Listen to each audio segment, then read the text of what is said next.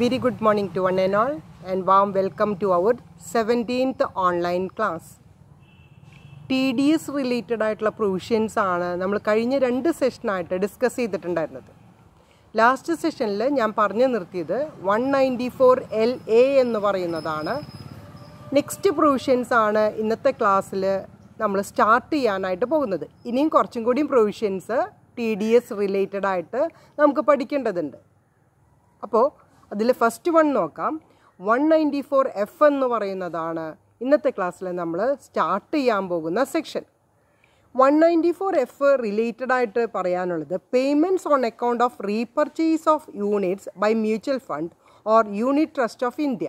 Repurchase related ആയിട്ട് ഏതെങ്കിലും ഒരു മ്യൂച്വൽ ഫണ്ടോ അല്ലെങ്കിൽ യൂണിറ്റ് ട്രസ്റ്റ് ഓഫ് ഇന്ത്യയുടെ മ്യൂച്വൽ ഫണ്ടോ ആണെങ്കിൽ അതിനോട് റിലേറ്റഡ് ആയിട്ടുള്ള പ്രൊവിഷൻസ് ആണ് 194Fൽ പറയാനുള്ളത്. When any amount invested in an equity linked savings scheme is returned by way of repurchase of such units or termination of the plan, the mutual fund or the unit trust shall at the time of payment deduct income tax at the rate of 20% on the principal amount invested and returned. അപ്പോൾ ഇവിടെ ശ്രദ്ധിക്കേണ്ടത്, അത് underline ചെയ്യേണ്ടത് 20% ആണ് rate എന്ന് പറയുന്നത്. ആ rate ഏതുമ്പോഴാണ് നമ്മൾ കാൽക്കുലേറ്റ് ചെയ്യേണ്ടത്? പ്രിൻസിപ്പൽ എമൗണ്ടുമ്പോഴാണ് കാൽക്കുലേറ്റ് ചെയ്യേണ്ടത്. ഇൻട്രസ്റ്റ് നമുക്ക് കാൽക്കുലേറ്റ് ചെയ്യേണ്ട കാര്യമില്ല. അപ്പോൾ പ്രിൻസിപ്പൽ എമൗണ്ടുമ്പോൾ 20% ആണ് TDS ഡിഡക്റ്റ് ചെയ്യേണ്ടത് അക്കോർഡിംഗ് ടു സെക്ഷൻ 194F. ഇതിൽ എങ്ങനെയുള്ള സേവിങ്സ് ആണ് വരുന്നത്? ഇക്വിറ്റി ലിങ്ക്ഡ് സേവിങ്സ് സ്കീമാണ്. അതിൻ്റെ എമൗണ്ട് റിട്ടേൺ ചെയ്യുകയോ അല്ലെങ്കിൽ റീപർച്ചേസ് ചെയ്യുകയോ അതും അല്ലെങ്കിൽ ആ പ്ലാൻ എന്ന് പറയുന്നത് ടെർമിനേറ്റ് ചെയ്യുമ്പോൾ കിട്ടുന്ന എമൗണ്ടിനെയാണ് നമ്മളിവിടെ ടാക്സ് ആയിട്ട് ഡിഡക്റ്റ് ചെയ്യേണ്ടത്. എത്ര ശതമാനമാണ് ഡിഡക്റ്റ് ചെയ്യേണ്ടത്? 20% ആണ് ഡിഡക്റ്റ് ചെയ്യേണ്ടത്. അതേപോലെ തന്നെ ഇൻവെസ്റ്റ് ചെയ്തിട്ടുള്ള എമൗണ്ടും റിട്ടേൺ ചെയ്തിട്ടുള്ള എമൗണ്ടിൻ്റെ 20% ആണ് നമുക്ക് TDS ആയിട്ട് ഡിഡക്റ്റ് ചെയ്യേണ്ടത്. അടുത്തത് സെക്ഷൻ 194LB ആണ്. Section 194LB related to interest by infrastructure debt ഫണ്ടാണ്. അപ്പോൾ ഇൻഫ്രാസ്ട്രക്ചർ ഡെറ്റ് ഫണ്ടുമായിട്ട് റിലേറ്റഡ് ആയിട്ട് TDS എന്ന് പറയുന്നതിൽ സെക്ഷൻ 194LB എന്താണ് പറയുന്നതെന്നുള്ളത് നമുക്ക് നോക്കാം. ഇവിടുത്തെ റേറ്റ് ഓഫ് ടാക്സ് എന്ന് പറയുന്നത് 5% ആണ്. Where any interest is payable to A non resident or a foreign company by an infrastructure debt fund, the person responsible for payment of interest shall deduct income tax at the rate of 5% plus surcharge plus cess. അപ്പോൾ നേരത്തെ ഞാൻ പറഞ്ഞു rate of tax എന്ന് പറയുന്നത് 5%. അതിൻ്റെ കൂടെ എന്തും കൂടി ഈടാക്കേണ്ടതുണ്ട്? സർചാർജും സെസ്സും കൂടിയും കണക്കിലെടുത്തുകൊണ്ടുള്ള ഒരു TDS ആണ് ഇവിടെ ഡിഡക്റ്റ് ചെയ്യേണ്ടത്. ഡിഡക്റ്റ് ചെയ്യേണ്ട ആരാണ് ഇൻട്രസ്റ്റ് എന്ന് പറയുന്ന അത് കൊടുക്കാനായിട്ട് റെസ്പോൺസിബിൾ ആയിട്ടുള്ളത്? ആ പേഴ്സൺ ആണ് ഈ TDS എന്ന് പറയുന്നത് ഡിഡക്റ്റ് ചെയ്യേണ്ടത്. ആരിൽ നിന്നാണ് ഡിഡക്റ്റ് ചെയ്യേണ്ടത്? Where any interest is payable to A non resident. ഒരു നോൺ റെസിഡൻറ്റിനോ അല്ലെങ്കിൽ ഒരു ഫോറിൻ കമ്പനിക്ക് ആണ് ഇൻഫ്രാസ്ട്രക്ചർ ഡെറ്റ് ഫണ്ട് റിലേറ്റഡ് ആയിട്ടുള്ള ഇൻട്രസ്റ്റ് കൊടുക്കുന്നത്.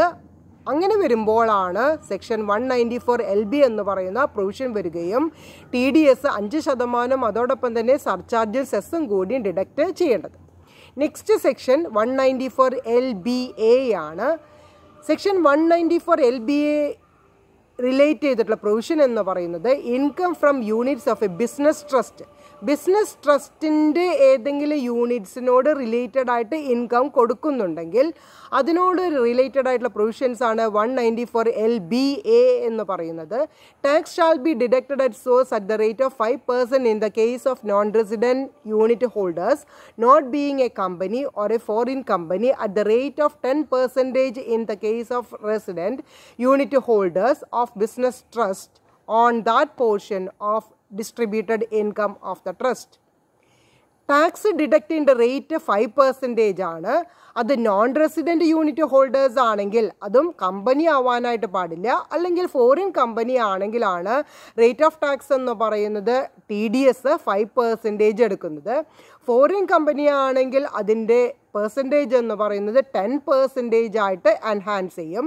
Resident unit holders of business trust ആണെങ്കിൽ മാത്രമാണ് ഈ ടാക്സ് ഡിഡക്റ്റഡ് സോഴ്സ് എന്ന് പറയുന്നത് സെക്ഷൻ 194LBA എന്ന് പറയുന്നത് അപ്ലിക്കബിൾ ആകുന്നത്. അപ്പോൾ ഇൻകം എന്ന് പറയുന്നത് ട്രസ്റ്റാണ് ഡിസ്ട്രിബ്യൂട്ട് ചെയ്യുന്നത് എന്നുണ്ടെങ്കിൽ 2 കാറ്റഗറി വരുന്നത് നോൺ റെസിഡൻറ്റ് യൂണിറ്റ് ഹോൾഡേഴ്സ് ആയിരിക്കാം, അല്ലെങ്കിൽ ഫോറിൻ കമ്പനി ആയിരിക്കാം. യൂണിറ്റ് ട്രസ്റ്റ് ഹോൾഡേഴ്സ് ആണെങ്കിൽ, നോൺ റെസിഡൻ്റ് ആണെങ്കിൽ 5%, അതേസമയം റെസിഡൻറ്റ് യൂണിറ്റ് ഹോൾഡേഴ്സ് ആണെങ്കിൽ 10% എന്ന് പറയുന്ന TDS ആണ് ഡിഡക്റ്റ് ചെയ്യേണ്ടത്. നെക്സ്റ്റ് സെക്ഷൻ 194LBB ആണ്. It is related to the income from units of invest fund. Invest ഫണ്ടുമായിട്ട് related ആയിട്ടുള്ള പ്രൊവിഷൻസ് ആണ് സെക്ഷൻ 194LBBയിൽ പറയുന്നത്. ഇവിടെ ടാക്സ് എന്ന് പറയുന്നത് 10% ആണ്. Tax shall be deducted at source at the rate of 10% if the payee is resident or at the rates in force if the payee is non-resident. 10% ആണ് resident ആണ് എന്നുണ്ടെങ്കിൽ, അതുമല്ല നോൺ റെസിഡൻ്റ് ആണ് എന്നുണ്ടെങ്കിൽ അതിനോട് റിലേറ്റഡ് ആയിട്ടുള്ള ടാക്സ് റേറ്റ് ആയിരിക്കും charge ചെയ്യേണ്ടതായിട്ട് വരുന്നത്. നെക്സ്റ്റ് സെക്ഷൻ 194LBC ആണ്. It is related to the income from investment in securitisation trust. Securitisation ട്രസ്റ്റിലുള്ള investment ആണ്. അതിൽ നിന്ന് കിട്ടിയിരിക്കുന്ന ഇൻകം ആണെങ്കിൽ അതിനോട് റിലേറ്റഡ് ആയിട്ടുള്ള പ്രൊവിഷൻസ് എന്ന് പറയുന്നത് 194LBC ആണ്. ഇവിടുത്തെ ടാക്സ് റേറ്റ് എത്രയാണെന്നുള്ളത് നമുക്ക് നോക്കാം. Tax shall be deducted at the rate of 25% if the payee is an individual or Hindu undivided family, and 30% if the payee is any other person, and if non-resident or foreign company at the rates in force. ഇനി person എന്ന് പറയുന്നത് എങ്ങനെയുള്ളതായിരിക്കണം? ഇൻഡിവിജ്വലോ Hindu undivided family ആണ് payee എന്നുണ്ടെങ്കിൽ 25%, any other person ആണ് എന്നുണ്ടെങ്കിൽ 30%, non റെസിഡൻറ്റോ foreign company ആണെങ്കിൽ നേരത്തെ പറയുന്ന റേറ്റ്സ് എന്താണോ ഫോഴ്സബിൾ ആയിട്ട് വരുന്നത് ആ റേറ്റ് ആയിരിക്കും നമുക്ക് ചാർജ് ചെയ്യേണ്ടതായിട്ട് വരുന്നത്. നെക്സ്റ്റ് സെക്ഷൻ 196B ആണ്. It is related to the income from units purchased in foreign currency. Foreign currency units purchase ചെയ്യുന്നതാണെങ്കിൽ അതിൽ നിന്ന് കിട്ടിയിരിക്കുന്ന ഇൻകം എന്ന് പറയുന്നത് TDS ഡിഡക്റ്റ് ചെയ്യേണ്ട പ്രൊവിഷൻസ് സെക്ഷൻ 196B ആണ്. അതിൻ്റെ ഡീറ്റെയിൽ ആയിട്ട് നമുക്ക് പോവാം. If any income in respect of units purchased in foreign currency or by way of LTCG, that is long term capital gain arising from the transfer of such units is payable to offshore fund, the TDS is at the rate of 10% plus surcharge plus cess. ഇവിടെ വരുന്നത് section 196B ആണ് applicable ആകുന്നത് എന്നുണ്ടെങ്കിൽ TDSൻ്റെ rate എന്ന് പറയുന്നത് 10% plus സർചാർജും വരും, സെസ്സും വരും. ഇവിടുത്തെ കണ്ടീഷൻസ് എന്ന് പറയുന്നത് ഇൻകം എങ്ങനെയുള്ളത് റിലേറ്റഡ് ആയിരിക്കണം? ഫോറിൻ കറൻസി യൂണിറ്റ്സ് പർച്ചേസ് ചെയ്യുന്നതായിരിക്കണം, അല്ലെങ്കിൽ ലോങ് ടേം ക്യാപിറ്റൽ ഗെയിൻ അതിൻ്റെ ട്രാൻസ്ഫർ എന്ന് പറയുന്നത് എങ്ങനെയുള്ള ലോങ് ടേം ക്യാപിറ്റൽ ഗെയിൻ ആയിരിക്കണം? Units is payable two of shore fund. Of shore ഫണ്ടിൽ വരുന്ന യൂണിറ്റ്സിൻ്റെ പേയ്മെൻ്റ് ആണെങ്കിലാണ് TDS എന്ന് പറയുന്നത് 10% പ്ലസ് സർചാർജ് സെസ് എന്ന് പറയുന്നത് അക്കോർഡിംഗ് ടു സെക്ഷൻ 196Bയിൽ വരുന്നത്. നെക്സ്റ്റ് സെക്ഷൻ 196C ആണ്. It is related to the payment of interest or dividends on bonds or global depository receipts purchased in foreign currency. Foreign കറൻസിയിൽ purchase ചെയ്തിട്ടുള്ളത് അതിൽ നിന്ന് കിട്ടുന്ന interest അല്ലെങ്കിൽ dividend എന്ന് പറയുന്നത് ഡിഫറെൻറ്റ് ബോണ്ടുകളായിരിക്കാം, അല്ലെങ്കിൽ ഗ്ലോബൽ ഡെപ്പോസിറ്ററി റെസീറ്റ്സ് ആയിരിക്കാം. ഇതിനോട് റിലേറ്റഡ് ആയിട്ടുള്ള പ്രൊവിഷൻ എന്ന് പറയുന്നത് ഇവിടുത്തെ റേറ്റ് ഓഫ് ടാക്സ് എന്ന് പറയുന്നത് 10% പ്ലസ് സർചാർജ് പ്ലസ് സെസ് ആണ്. നമുക്ക് ഡീറ്റെയിൽ ആയിട്ട് പോവാം. Income tax is to be deducted at source at the rate of 10% plus surcharge plus cess. The deduction will be made at the time of credit of such income to the account payee or at the time of payment in cash or by issue of check. Cash ആയിട്ടോ ചെക്കായിട്ടോ കൊടുക്കുന്ന സമയത്തോ അല്ലെങ്കിൽ income അക്കൗണ്ടിലേക്ക് credit ചെയ്യുന്ന സമയത്തോ ആണ് TDS എത്ര ശതമാനം ഡിഡക്റ്റ് ചെയ്യണം? 10% പ്ലസ് സർചാർജ് പ്ലസ് സെസ് എന്ന് പറയുന്ന റേറ്റ് ആണ് അക്കോർഡിംഗ് ടു സെക്ഷൻ 196C പ്രകാരം ഡിഡക്റ്റ് ചെയ്യുന്നത്. നെക്സ്റ്റ് സെക്ഷൻ 196D ആണ്. It is related to the payment to foreign institutional investor. ഇവിടുത്തെ റേറ്റ് ഓഫ് ടാക്സ് എന്ന് പറയുന്നത് 20% പ്ലസ് സർചാർജ് സെസ് ആണ്. നമുക്കൊന്നും കൂടി ഡീറ്റെയിൽ ആയിട്ട് പോവാം. Wear any interest on securities is payable to a foreign institutional investor, tax is to be deducted at source at the rate of 20% plus surcharge plus cess. ഇവിടെ പറയുന്ന investor എന്ന് പറയുന്നത് എങ്ങനെയുള്ളതായിരിക്കണം? Interest on securities ആണ്, പക്ഷെ payable to എങ്ങനെയുള്ളതാണ്? Foreign institutional investor ആണെങ്കിൽ അങ്ങനെ വരുമ്പോഴാണ് according to section 196D പ്രകാരം റേറ്റ് ഓഫ് TDS എന്ന് പറയുന്നത് 20% പ്ലസ് സർചാർജ് പ്ലസ് സെസ് എന്ന് പറയുന്നത് വരുന്നത്. ഇനി മുമ്പ് പറയാനായിട്ട് വിട്ടുപോയിട്ടുള്ളൊരു സെക്ഷനാണ് ഇനി ഞാൻ പറയാൻ പോകുന്നത്. 195A എന്ന് പറയുന്നതാണ്.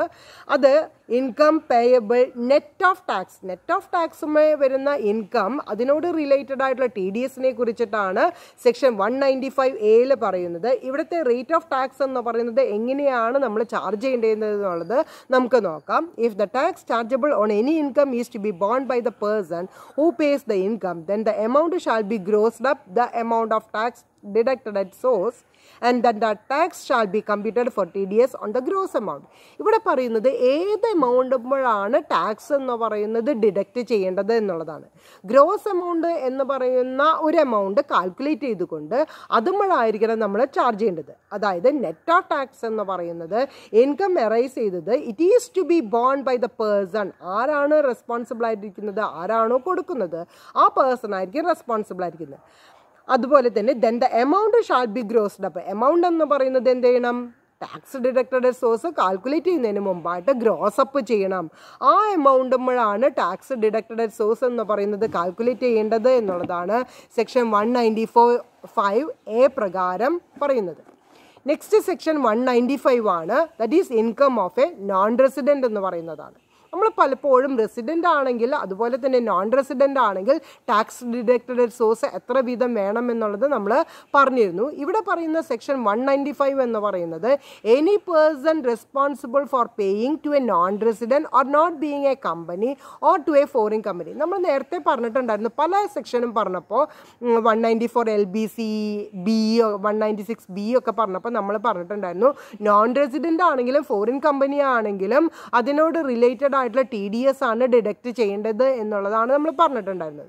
ഇവിടെ സെക്ഷൻ 195 പ്രകാരം നോൺ റെസിഡൻറ്റോ അല്ലെങ്കിൽ ഒരു ഫോറിൻ കമ്പനി ആണെങ്കിൽ paying to A non resident not being company or to A foreign company any interest or any amount other than the salary shall deduct tax their own at the rates enforce. എത്രയാണോ അതത് previous ഇയറിൽ ചാർജായിട്ട് വരുന്നത് ആ എമൗണ്ടാണ് നമ്മൾ tax deducted ആയിട്ട് വരുന്നത്. If it is done only if the payment is chargeable to tax in India. ഇന്ത്യയിൽ tax charge ചെയ്യണം എന്നുണ്ടെങ്കിൽ മാത്രമേ ഈ നോൺ റെസിഡൻറ്റിൻ്റെ കേസിലും അതുപോലെ തന്നെ ഫോറിൻ കമ്പനിയുടെ കേസിലും ഇൻട്രസ്റ്റ് എന്ന് പറയുന്നത് അതർ ദാൻ സാലറി അല്ലാത്തൊരു കേസിൽ പലിശ ഇനത്തിൽ വരികയോ അല്ലെങ്കിൽ ഏതെങ്കിലും ഒരു എമൗണ്ട് പക്ഷേ സാലറി ആവാനായിട്ട് പാടില്ല. അങ്ങനെയാണെങ്കിൽ ഇൻഫോഴ്സിൽ എന്താണോ ആ പ്രീവിയസ് ഇയറിൽ റേറ്റ് ഓഫ് TDS എന്ന് പറയുന്നത് അതാണ് ചാർജ് ചെയ്യേണ്ടി വരുന്നത്. പ്രത്യേകം അണ്ടർലൈൻ ചെയ്യേണ്ടത് it is chargeable to tax in India. ഇന്ത്യയിൽ ചാർജബിൾ ആകുന്നുണ്ടെങ്കിൽ മാത്രമേ ഇത് ക്ലിയറായിട്ട് നമുക്ക് TDS ഡിഡക്റ്റ് ചെയ്യേണ്ട കാര്യമുള്ളൂ. ഇനി ഇത്രയും ഞാൻ ഏകദേശം ഒരു 30 സെക്ഷൻസ് ഞാനിവിടെ ഡിസ്കസ് ചെയ്തിട്ടുണ്ട്. അതിൻ്റെ ഒരു സമ്മറി എന്ന് പറയുന്ന പോലെ നിങ്ങളുടെ പേജ് നമ്പർ 165 ഒരു ടേബിളുണ്ട്. ആ ടേബിൾ നോക്കിയിട്ട് നിങ്ങൾ പഠിക്കേണ്ടതാണ്. ആ ടേബിളാണ് നിങ്ങളുടെ ബേസ് എന്ന് പറയുന്നത്. അതല്ല, നമുക്കറിയാം നമ്മളെല്ലാവരും മനുഷ്യന്മാരാണ്, നമ്മളുടെ മെമ്മറിക്ക് കപ്പാസിറ്റി ഉണ്ട്. അപ്പോൾ ഇത്രയും പോർഷൻസ് നമുക്ക് ഡീറ്റെയിൽ ആയിട്ട് പഠിക്കാനോ അതിൻ്റെ റേറ്റ് എന്ന് പറയുന്നത് മെമ്മറിയിൽ വെക്കാനോ ബുദ്ധിമുട്ടുണ്ട്. അപ്പോൾ അതിന് നമുക്ക് ഏറ്റവും എളുപ്പമായിട്ടുള്ള മെത്തേഡാണ് ഒരു ടേബിളായിട്ട് വരച്ചുകൊണ്ട് അങ്ങനെ ഒരു നമ്മൾ സോർട്ട് ഔട്ട് ചെയ്ത് കഴിഞ്ഞാൽ ഈസി ആയിട്ട് ഐഡൻറ്റിഫൈ ചെയ്യാനും റെക്കഗ്നൈസ് ചെയ്യാനും അതോടൊപ്പം തന്നെ മെമ്മറൈസ് ചെയ്ത് വെക്കാനും സാധിക്കും. അപ്പോൾ നിങ്ങൾ ചെയ്യേണ്ടത് എന്താണെങ്കിൽ നിങ്ങളുടെ ബുക്കിലുള്ള പേജ് നമ്പർ 165 ആ ടേബിൾ ഈ പറഞ്ഞിട്ടുള്ള ഏകദേശം 10-30 സെക്ഷൻസ് ഞാൻ പറഞ്ഞിട്ടുണ്ടായിരുന്നു അതെന്താണെന്നും അതോടൊപ്പം തന്നെ അതിൻ്റെ റേറ്റ് എന്ന് പറയുന്നത് നിങ്ങളുടെ ബുക്കിൽ ക്ലിയർ ആയിട്ട് വരച്ചിട്ടുണ്ട്. അതൊരു പ്രാവശ്യം നിങ്ങളുടെ നോട്ട്ബുക്കിൽ വരച്ചെടുക്കുകയും ഒരാഴ്ച മുഴുവൻ ഈ ചാപ്റ്റർ കഴിയുന്ന വരെയെങ്കിലും നിങ്ങൾ എല്ലാ ദിവസവും രാവിലെയും വൈകിട്ടും ഓരോ പ്രാവശ്യം അതൊന്ന് വായിച്ച് ബൈ ഹാർട്ട് ചെയ്യാനായിട്ട് ശ്രമിക്കാം. ഇതൊക്കെ തിയറി ഭാഗത്തിൽ വരുന്നതാണ് പേയ്മെൻറ്റ് ഓഫ് TDS എന്ന് പറയുന്നത്. അതുകൊണ്ട് തന്നെയാണ് അത് ഞാൻ പറയുന്നത് ആ ടേബിൾ ബൈ ഹാർട്ട് ചെയ്ത് പഠിക്കണം എന്നുള്ളത്. ഓക്കെ, അപ്പോൾ എല്ലാവരും തയ്യാറല്ലേ അത് പഠിക്കാനായിട്ട്? ഒരു പ്രാവശ്യം നോട്ടിൽ എഴുതണം. എല്ലാ ദിവസവും ഈ ചാപ്റ്റർ കഴിയുന്നവരെ എല്ലാ ദിവസവും രാവിലെയും വൈകിട്ടും ഓരോ പ്രാവശ്യം വായിക്കാം. ഒരാഴ്ച അങ്ങനെ വായിച്ചു കഴിയുമ്പോൾ നിങ്ങൾക്ക് ഏകദേശം ആ സെക്ഷൻ ഏതാണെന്നും അതിനോട് റിലേറ്റഡ് ആയിട്ടുള്ള ഫാക്ടേഴ്സ് എന്താണെന്നും അതോടൊപ്പം തന്നെ അതിൻ്റെ TDS എന്ന് പറയുന്നതും കറക്റ്റായിട്ട് മനസ്സിലാക്കാനായിട്ട് സാധിക്കും. ഓക്കെ, നെക്സ്റ്റ് നമുക്ക് പറയാനുള്ളത് സെക്ഷൻ 196 ആണ്. Interest or dividend or other സംസ് payable to government or reserve bank of India or certain corporations. Section 196 ആണ് ഇവിടെ പറയുന്നത്. ഇവിടെ ഇൻട്രസ്റ്റ് എന്ന് പറയുന്നതോ അല്ലെങ്കിൽ ഡിവിഡൻഡ് എന്ന് പറയുന്നത് ഏതുമ്പോഴാണ് ഗവൺമെൻറ് അല്ലെങ്കിൽ റിസർവ് ബാങ്ക് ഓഫ് ഇന്ത്യ അല്ലെങ്കിൽ സർട്ടൻ കോർപ്പറേഷൻസ് ഇഷ്യൂ ചെയ്യുന്ന ഇൻട്രസ്റ്റോ ഡിവിഡൻഡോ അല്ലെങ്കിൽ ഏതെങ്കിലും അങ്ങനെയുള്ള ആനുവിറ്റീസ് ആണെങ്കിൽ വരുന്ന സെക്ഷനാണ് സെക്ഷൻ 196 എന്ന് പറയുന്നത്. As per section 196 no tax shall be deducted at source from any amount payable to the government ആയിരിക്കാം, അല്ലെങ്കിൽ റിസർവ് ബാങ്ക് ഓഫ് ഇന്ത്യ ആയിരിക്കാം, അതും അല്ലെങ്കിൽ corporation established by or under A central act which is exempt from income tax of its income or A mutual fund specified under section 10 subsection 23D. നമ്മൾ കഴിഞ്ഞ സെമ്മിൽ section 10 എന്ന് പറയുന്ന ആ chapter പഠിച്ചപ്പോൾ exemption വരുന്ന സെക്ഷൻ 10 സബ്സെക്ഷൻ 23D നമ്മൾ discuss ചെയ്ത് പഠിച്ചിട്ടുള്ളതാണ്. ഇവിടെ പറയുന്നത് സെക്ഷൻ 196 TDS എന്ന് പറയുന്നത് ഡിഡക്റ്റ് ചെയ്യേണ്ട കാര്യമില്ല. എങ്ങനെയാണെങ്കിൽ ഗവൺമെൻറ്റോ അല്ലെങ്കിൽ റിസർവ് ബാങ്കോ അല്ലെങ്കിൽ ഏതെങ്കിലും ഒരു കോർപ്പറേഷൻ എന്ന് പറയുന്നത് സെൻട്രൽ ആക്ട് അല്ലെങ്കിൽ സ്റ്റേറ്റ് ആക്ട് പ്രകാരം എക്സംഷൻ ഉള്ളതോ അതും അല്ലെങ്കിൽ mutual fund section 10 subsection 23D പ്രകാരമുള്ളതാണെങ്കിൽ നമുക്ക് TDS ഡിഡക്റ്റ് ചെയ്യേണ്ട കാര്യമില്ല എന്നുള്ളതാണ് സെക്ഷൻ 196 പറയുന്നത്. Any amount for this purpose means any amount payable by way of interest or dividend in respect of any securities or shares owned by it or in which it has full beneficial interest or any other income accruing or arising to it. ഇവിടെ വരുന്ന amount എന്ന് പറയുന്നത് എന്തൊക്കെയായിരിക്കാം? അതായത് amount payable എന്ന് പറയുന്നത് ഇൻട്രസ്റ്റോ ഡിവിഡൻറ്റോ മാത്രമാണ്. അത് ഏതെങ്കിലും ഒരു സെക്യൂരിറ്റീസിലോ അല്ലെങ്കിൽ ഷെയർസ് എന്ന് പറയുന്നത് ആര് ഓൺ ചെയ്തതാണ്? It is owned by it or in which it has full beneficial interest. അതിൻ്റെ ഫുൾ ബെനിഫിഷ്യൽ ഇൻട്രസ്റ്റ് അല്ലെങ്കിൽ ടോട്ടലായിട്ടുള്ള ഇൻകം എന്ന് പറയുന്നത് അറൈസ് ചെയ്യുന്നതുമ്പോഴാണ് TDS എന്ന് പറയുന്നത് ഇവിടെ മീൻ ചെയ്തിട്ടുള്ളത്. ഓക്കെ, അപ്പോൾ സെക്ഷൻ 196 എന്ന് പറയുന്നതിൽ നമ്മൾ എക്സംഷൻ പറഞ്ഞു. അതിലുള്ള എക്സംഷൻ എമൗണ്ട് എന്ന് പറയുന്നത് ഇൻട്രസ്റ്റ് അല്ലെങ്കിൽ ഡിവിഡൻഡ് മാത്രമാണെന്നും അതിൽ സ്പെസിഫൈഡ് ആയിട്ടുള്ള ഫാക്ടേഴ്സ് അല്ലെങ്കിൽ എലമെൻറ്റ്സ് എന്ന് പറയുന്നത് റിലേറ്റഡ് ടു ദ സെക്യൂരിറ്റീസ് അല്ലെങ്കിൽ ഷെയർസ് എന്ന് പറയുന്നതാണെന്നുള്ളതും എല്ലാ സ്റ്റുഡൻസിനും ക്ലിയർ ആയിട്ടുണ്ടാവുമെന്ന് വിചാരിക്കുന്നു. നെക്സ്റ്റ് സെക്ഷൻ 197 ആണ്. In the case of any income on which tax is deducted at source under section 192, 193, 194, 194A, 194C, 194D, 194G, 194H, 194I, 194J, 194K, 194LA, 194LLB, 194LBC and 195 if the assessing officer is satisfied that the total income of the receiver justifies the deduction of income tax at any lower rate or no deduction of income tax as the case may be, the assessing officer shall on the application made in this behalf give to him any certificate as may be appropriate. അതായത് certificate എന്ന് പറയുന്നത് എന്തിനുള്ള സർട്ടിഫിക്കറ്റാണ്? Reduction റേറ്റിലോ അല്ലെങ്കിൽ lower റേറ്റിലേക്കോ നിൽ റേറ്റിലേക്കോ reduce ചെയ്യുന്ന ഒരു പ്രൊവിഷനാണ് section 197 പറയുന്നത്. ഇവിടെ ഇൻകം ടാക്സ് എന്ന് പറയുന്നത് ഡിഡക്റ്റ് ചെയ്യുന്നത് നേരത്തെ പറഞ്ഞിട്ടുള്ള പ്രൊവിഷൻസ് നമ്മൾ നേരത്തെ റേറ്റ് ഓഫ് പഠിച്ചിട്ടുണ്ടായിരുന്നു. ആ റേറ്റുകൾ 192 തുടങ്ങിയിട്ട് 195 വരെയുള്ള ഡിഫറെൻ്റ് ആയിട്ടുള്ള സെക്ഷനിൽ വരുന്ന റേറ്റ് എന്ന് പറയുന്നത് അസസിങ് ഓഫീസർക്ക് ടോട്ടൽ ഇൻകം എന്ന് പറയുന്നത് സാറ്റിസ്ഫൈ ചെയ്യുകയും അതിൻ്റെ ഒരു ജസ്റ്റിഫിക്കേഷൻ എന്ന് പറയുന്നത് ക്ലിയർ ആണ് എന്നുണ്ടെങ്കിൽ അസസിങ് ഓഫീസർക്ക് ആ റേറ്റ് എന്ന് പറയുന്നത് റെഡ്യൂസ് ചെയ്യാനോ അതും അല്ലെങ്കിൽ അതിൻ്റെ നിൽ റേറ്റിലേക്ക് കൺവേർട്ട് ചെയ്യാനോ ഉള്ള അധികാരമുണ്ട്. അതിന് assessing officer shall on the application made on this behalf, ഒരു അപ്ലിക്കേഷൻ കൊടുത്തതിൻ്റെ ബേസിസിലാണ് ഇങ്ങനെ ഒരു റിഡക്ഷൻ അല്ലെങ്കിൽ അതിൻ്റെ ഒരു കൺസെഷൻ എന്ന് പറയുന്നത് ഒരു SSCക്ക് ലഭിക്കുന്നത്. Wear such certificate is issued by the assessing officer. ആരാണ് ഈ സർട്ടിഫിക്കറ്റ് ഇഷ്യൂ ചെയ്യുന്നത്? അസസിംഗ് ഓഫീസർ ആയിരിക്കണം ഈ സർട്ടിഫിക്കറ്റ് ഇഷ്യൂ ചെയ്യുന്നത്. The person responsible for paying the income deduct income tax at the rates specified in such certificates or ഡിഡക്ട്സ് no tax as the case may be until such a certificate is cancelled by the assessing officer. Assessing officer issue ചെയ്തിട്ടുള്ള certificate cancel ചെയ്യുന്നതിന് മുമ്പായിട്ട് എന്ത് ചെയ്തിരിക്കണം? ആ പറഞ്ഞിട്ടുള്ള റേറ്റിലോ അല്ലെങ്കിൽ അതിൽ എത്രയാണ് റിലാക്സേഷൻ കിട്ടിയിട്ടുള്ളത് അത് പ്രകാരമുള്ള ഒരു TDS ആണ് ഡിഡക്റ്റ് ചെയ്തത്. അപ്പോൾ അസസിംഗ് ഓഫീസർ ആ സർട്ടിഫിക്കറ്റ് ക്യാൻസൽ ചെയ്ത് കഴിഞ്ഞാൽ പഴയ റേറ്റിൽ തന്നെ ഡിഡക്റ്റ് ചെയ്യണം. അതുമല്ല, ആ സർട്ടിഫിക്കറ്റ് എന്ന് പറയുന്നത് എക്സിസ്റ്റിംഗ് ആണെങ്കിൽ അതിൽ പറഞ്ഞിട്ടുള്ള പ്രകാരമുള്ള TDS മാത്രം ഡിഡക്റ്റ് ചെയ്താൽ മതി. For obtaining such a certificate from the assessing officer, the person shall give an application in form number 13. നമ്മൾ നേരത്തെ പറഞ്ഞിട്ടുണ്ടായിരുന്നു, നമുക്ക് ഈ സർട്ടിഫിക്കറ്റ് കിട്ടണമെന്നുണ്ടെങ്കിൽ ആരാണോ ഈ SSC അദ്ദേഹം ഒരു അസസിംഗ് ഓഫീസർക്ക് ഒരു അപ്ലിക്കേഷൻ കൊടുക്കണം. ആ അപ്ലിക്കേഷൻ കൊടുക്കേണ്ട ഫോം നമ്പർ എന്ന് പറയുന്നത് ഫോം നമ്പർ 13 ആണ്. അതെല്ലാ സ്റ്റുഡൻസും ഒന്ന് അണ്ടർലൈൻ ചെയ്ത് വയ്ക്കുക. സർട്ടിഫിക്കറ്റ് അസസിംഗ് ഓഫീസറിൽ നിന്ന് ലഭിക്കാൻ വേണ്ടിയിട്ട് എന്തിനുള്ള സർട്ടിഫിക്കറ്റാണ്? TDS എന്ന് പറയുന്നത് ലോവർ റേറ്റോ അല്ലെങ്കിൽ നെൽ റേറ്റോ ആക്കാനായിട്ടുള്ള ഒരു അപ്ലിക്കേഷൻ കൊടുക്കാനായിട്ടുള്ള ഫോം നമ്പർ എന്ന് പറയുന്നത് ഫോം നമ്പർ 13 ആണ്. That is according to section 197. Clear അല്ലേ? നെക്സ്റ്റ് സെക്ഷൻ 198 ആണ്. Tax deducted is income received. Income റിസീവ്ഡുമ്പോൾ TDS എന്ന് പറയുന്നത് ഡിഡക്റ്റ് ചെയ്യണം എന്നുണ്ടെങ്കിൽ അതിനോട് റിലേറ്റഡ് ആയിട്ടുള്ള പ്രൊവിഷൻസ് പറയുന്നതാണ് സെക്ഷൻ 198 എന്ന് പറയുന്നത്. Any tax deducted shall be deemed to B income received by the SSC for the purpose of computing his income. However the tax paid by the employer on the non monetary പെർക്വിസിറ്റ്സ് of the employee shall not be deemed to B income received.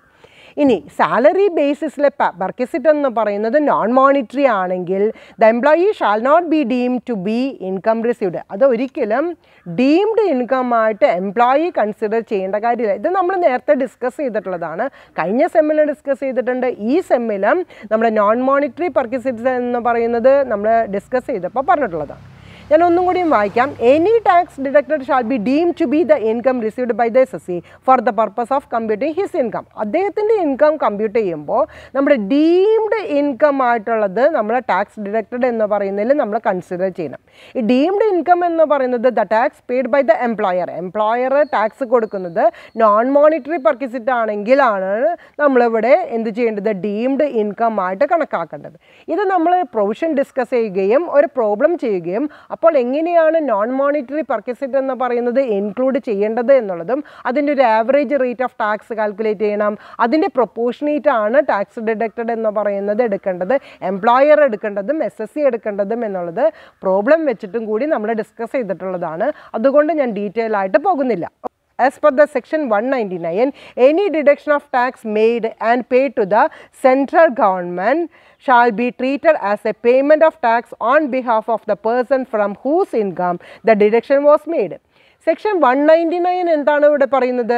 Any deduction of tax made and pay to the central government. Central ഗവൺമെൻറ്റിന് ഏതെങ്കിലും ഒരു TDS deduct ചെയ്യുകയോ അതുപോലെ തന്നെ central ഗവൺമെൻറ്റിൽ പേ ചെയ്യുകയോ ചെയ്യുമ്പോൾ shall be treated as A payment of tax on behalf of the person from whose income the deduction was made.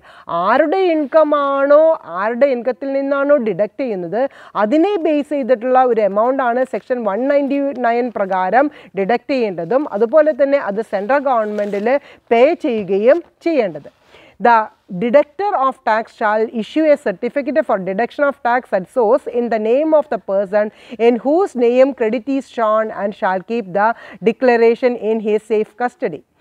ഇത് ആരാണോ ഡിഡക്റ്റ് ചെയ്തിട്ടുള്ളത്, ആരാണോ പേ ചെയ്യുന്നത് അദ്ദേഹമാണ് ഡിഡക്റ്റ് ചെയ്യേണ്ടത്. ആ ഡിഡക്റ്റ് ചെയ്തിട്ടുള്ള ആൾ ആരുടെ ഇൻകമാണോ ആരുടെ ഇൻകത്തിൽ നിന്നാണോ ഡിഡക്റ്റ് ചെയ്തിട്ടുള്ളത് അദ്ദേഹത്തിന് ഒരു സർട്ടിഫിക്കറ്റ് ഇഷ്യൂ ചെയ്ത് കൊടുക്കേണ്ടതാണ്. എന്തിനെക്കുറിച്ചിട്ടുള്ള സർട്ടിഫിക്കറ്റാണ് ഇഷ്യൂ ചെയ്ത് കൊടുക്കേണ്ടത്? ഈ ടാക്സ് ഡിഡക്റ്റ് ചെയ്തതിനെ കുറിച്ചിട്ടുള്ള ഒരു സർട്ടിഫിക്കറ്റാണ് ഇഷ്യൂ ചെയ്യേണ്ടത്. അത് ആരാളുടെ ഇൻകമാണോ ഡിഡക്റ്റ് ചെയ്തിട്ടുള്ളത് അദ്ദേഹം അതെന്ത് ചെയ്യണം? അദ്ദേഹത്തിൻ്റെ സേഫ് കസ്റ്റഡിയിൽ വെക്കുകയും അത് അസസിംഗ് ഓഫീസർക്ക് ഡിക്ലറേഷനായിട്ട് പ്രൊഡ്യൂസ് ചെയ്യേണ്ടതാണ്. So the deductor of tax shall issue a certificate for deduction of tax at source in the name of the person in whose name credit is shown and shall keep the declaration in his safe custody. Declaration കൊടുക്കുന്ന സമയം വരെ ആ certificate keep ചെയ്യണം. അത് ആരുടെ പേരിലാണ് issue ചെയ്യേണ്ടത്, ആരുടെ ഇൻകത്തിൽ നിന്നാണോ TDS ഡിഡക്റ്റ് ചെയ്യുന്നത് അദ്ദേഹത്തിൻ്റെ പേരിലാണ് ഈ സർട്ടിഫിക്കറ്റ് ഇഷ്യൂ ചെയ്യേണ്ടത്. ക്ലിയർ ആയില്ലേ? ഇനി നെക്സ്റ്റ് സെക്ഷൻ എന്ന് പറയുന്നത് 203A ആണ്. ഇതിനെക്കുറിച്ച് പറയുന്നത് TDCAN എന്ന് പറയും. അതായത് tax deduction and collection account number, അതാണ് TDCAN എന്ന് പറയും. എന്താണ് ഈ കളക്ഷൻ അക്കൗണ്ട് നമ്പർ എന്ന് പറയുന്നത്? Every person deducting tax or collecting tax shall within 1 month of the end of the month in which tax was deducted apply to the assessing officer four alerting him A tax deduction and collection account number in form number 49B. ഇനി tax collect ചെയ്യുന്ന ആൾ ആരാണോ ഡിഡക്റ്റർ, അദ്ദേഹം ഒരു certificate അല്ലെങ്കിൽ ഒരു account number collect ചെയ്തിരിക്കണം. ആ account number issue ചെയ്യാനായിട്ട് അപ്ലൈ ചെയ്യുന്ന ഫോം നമ്പർ എന്ന് പറയുന്നത് ഫോം നമ്പർ 49B ആണ്. എല്ലാ സ്റ്റുഡൻസും അതൊന്ന് അണ്ടർലൈൻ ചെയ്ത് വയ്ക്കാം. അപ്പോൾ ഡിഡക്റ്റ് ചെയ്യുന്ന ആൾ എന്ത് ചെയ്തിരിക്കണം? 1 month of the end of the month, ആ ഡിഡക്റ്റ് ചെയ്യുന്ന മാസത്തിൻ്റെ എൻഡ് ഓഫ് ദ മന്തിൽ എന്ത് ചെയ്തിരിക്കണം? ഒരു അസസിങ് ഓഫീസർക്ക് ഈ നമ്പർ, ഏത് നമ്പറാണ്? TDCAN എന്ന് പറയുന്ന ഒരു നമ്പർ. എന്താണ് ഈ TDCAN എന്ന് പറഞ്ഞാൽ?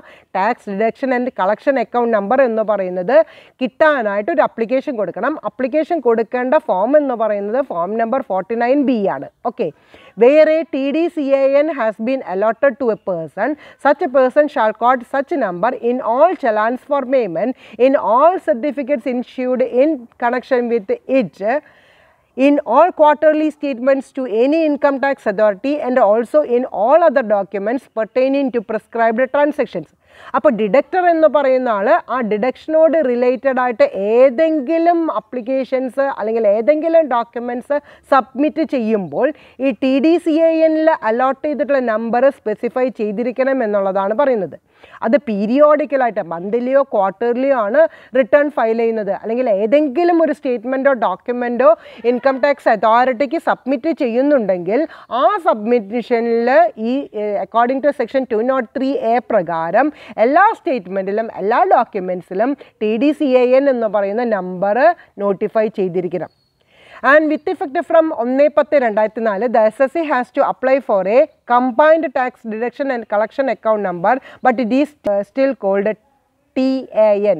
ഈ TDCAN എന്ന് പറയുന്നത് 1/10/2004 തുടങ്ങിയിട്ട് ആ അക്കൗണ്ട് നമ്പറിനെ എന്തായിട്ട് മാറ്റിയിട്ടുണ്ട്? TAN, that is tax account നമ്പറായിട്ട് മാറ്റിയിട്ടുണ്ട്. അപ്പോൾ പാൻ എന്ന് പറയുന്നതും ടാൻ എന്ന് പറയുന്നതും വ്യത്യാസമാണ്. ഇവിടെ ടാക്സ് എന്ന് പറയുന്നത് ടാക്സ് അക്കൗണ്ട് നമ്പറാണ്. It is related to the tax deduction and collection account നമ്പറാണ്. ഓക്കെ, ക്ലിയർ ആയില്ലേ? അപ്പോൾ സെക്ഷൻ 203A എന്ന് പറയുന്നത് എല്ലാ സ്റ്റുഡൻസിനും ക്ലിയർ ആയിട്ടുണ്ടാവും എന്ന് വിചാരിക്കുന്നു. നെക്സ്റ്റ് സെക്ഷൻ നമുക്ക് ഡിസ്കസ് ചെയ്യാനുള്ളത് സെക്ഷൻ 206A ആണ്. It is related to the furnishing of quarterly returns regarding the details of non deduction of tax by banks. ബാങ്കുകൾക്ക് നോൺ ഡിഡക്ഷൻ TDS എന്ന് പറയുന്നത് ഡിഡക്റ്റ് ചെയ്യുന്നില്ല എന്നുണ്ടെങ്കിൽ അവർ ക്വാർട്ടർലി റിട്ടേൺ എന്ന് പറയുന്നത് ഫർണിഷ് ചെയ്യണം. That is according to section 206A ആണ്.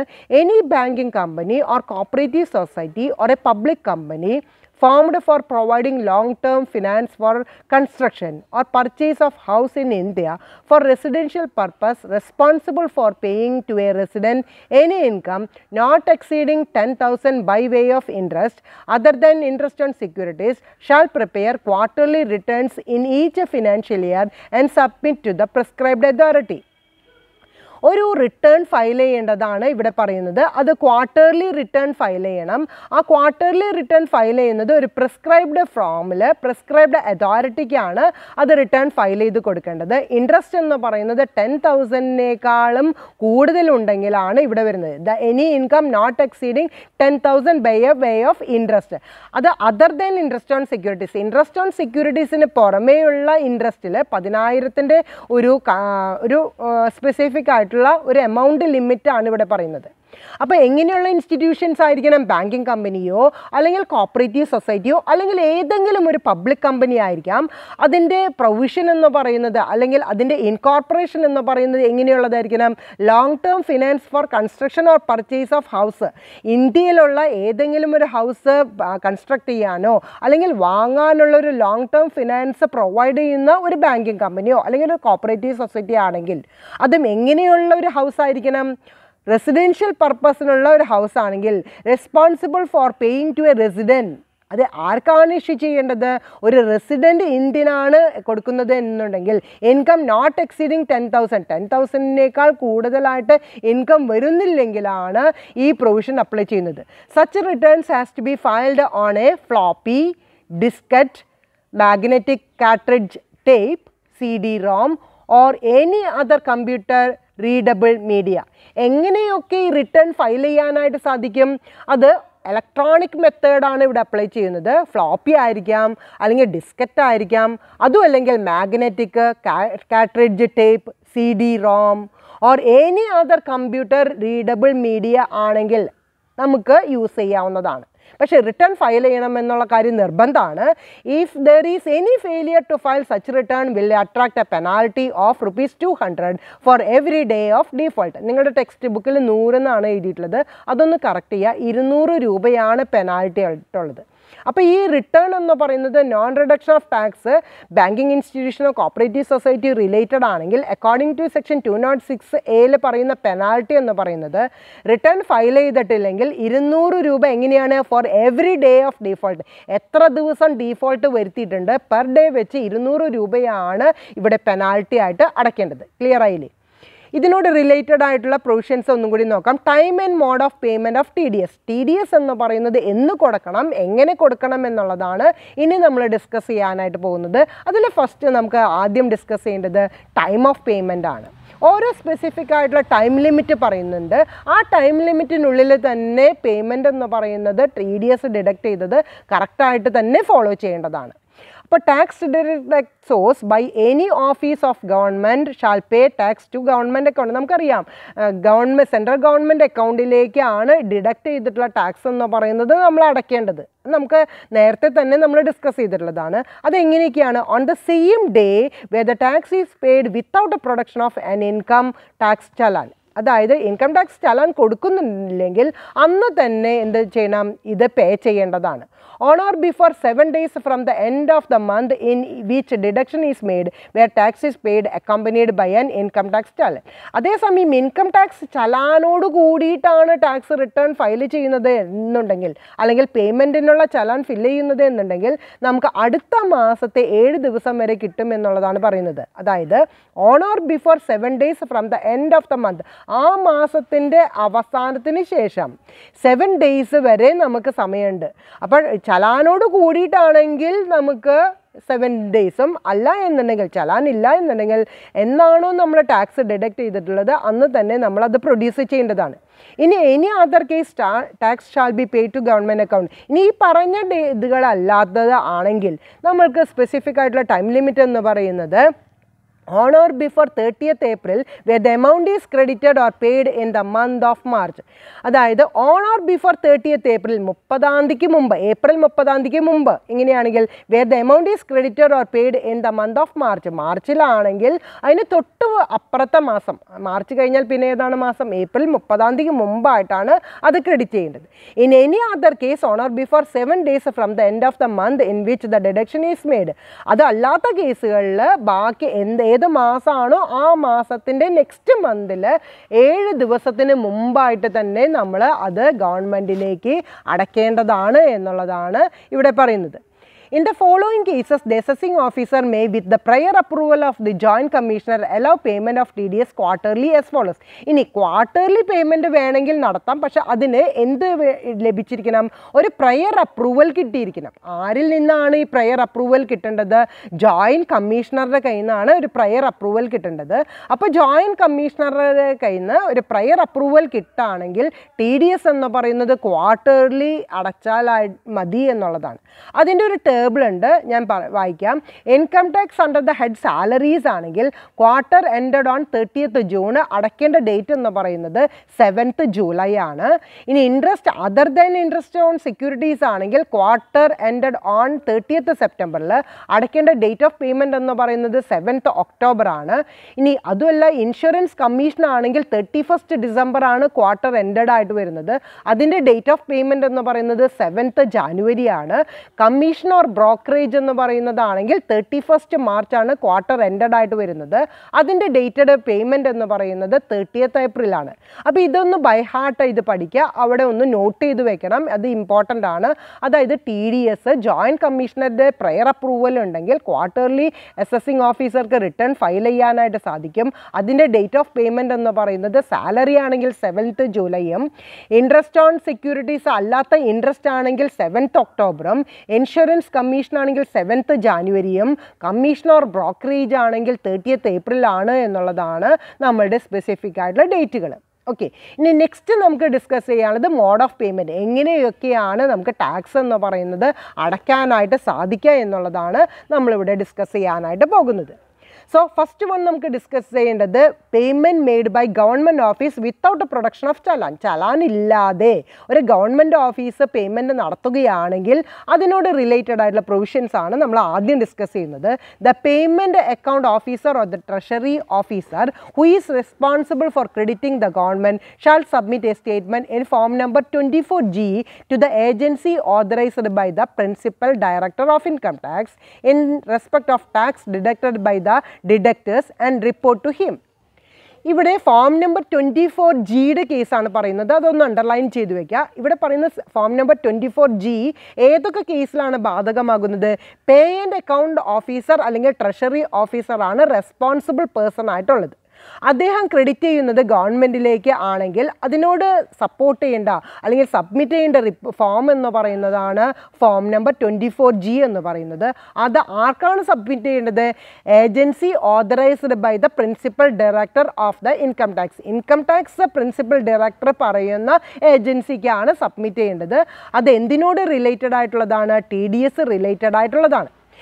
The statement in form number 24G shall be furnished on or before 30th April where the statement relates to the month of March. മാർച്ചിലാണെങ്കിൽ അത് 30th Aprilന് മുമ്പായിട്ട് തന്നെ അതിൻ്റെ statement according to form number 24G submit ചെയ്തിരിക്കണം.